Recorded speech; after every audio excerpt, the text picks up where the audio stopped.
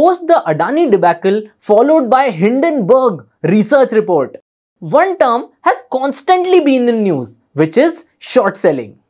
How can one sell something which someone doesn't have in the first place? Is it even legal in India?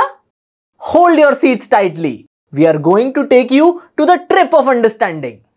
Short selling is basically the selling of a stock that one doesn't own in order to profit from a fall in its price.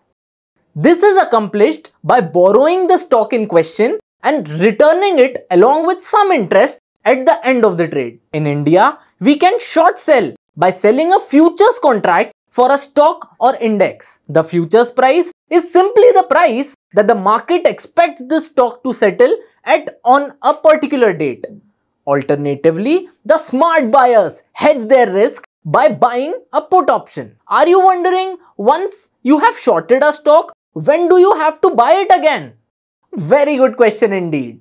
It can be done within a day or can be extended to next month by paying the cost to carry forward the trade. Are you now thinking that why didn't you know this until now? Well, because India has limited options for short selling unlike USA.